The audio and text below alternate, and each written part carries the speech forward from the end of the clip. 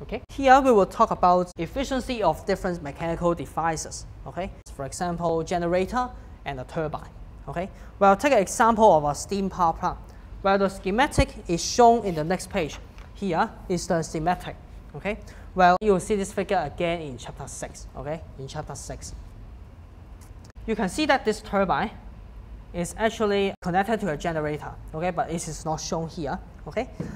It generates electrical energy by taking the thermal energy from a field to drive a turbine. Okay, well, you have an energy source here, and then after you have combusted the fuel inside this, the heat will be transferred to a boiler, and then it will be transferred to a flowing fluid to increase its temperature, so that this flowing fluid will flow into this turbine to give a power output. Okay, the turbine then turns to drive the generator, and the electrical energy is produced.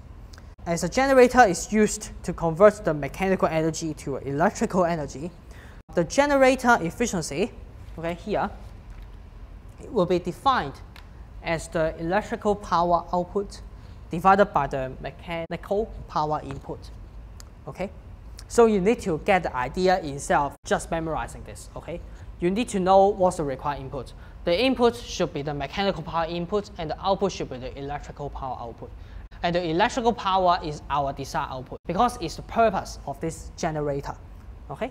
Besides the electric power divided by mechanical power, it can also be the electrical energy divided by the mechanical energy. Just a reminder. Okay. The thermal efficiency is defined. Okay. Here we have a definition that is the ratio of a net shaft work output from a turbine to the heat input to the working fluid used in a steam power plant. Okay, we can state the overall efficiency of a steam power plant in terms of other efficiencies. Okay, here you will see a sequence of processes. The efficiency of the overall process, okay, if it can be divided into a sequence of processes, then this efficiency would be the multiplication of the individual efficiencies in the individual processes. So that you will get what? You will get the combustion efficiency times the thermal efficiency times the generator efficiency. Okay, this thermal efficiency, well, when steam flows through a turbine, it rotates the shaft. That is the thermal efficiency. And here is the generator efficiency. And multiply these three, we get the overall efficiency, which is equal to the ultimate output. The ultimate output is the net electrical power divided by the higher heating value.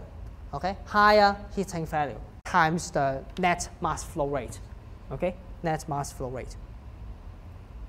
Okay, so you can see that the efficiencies are multiplied together if they are representing a sequence of our processes.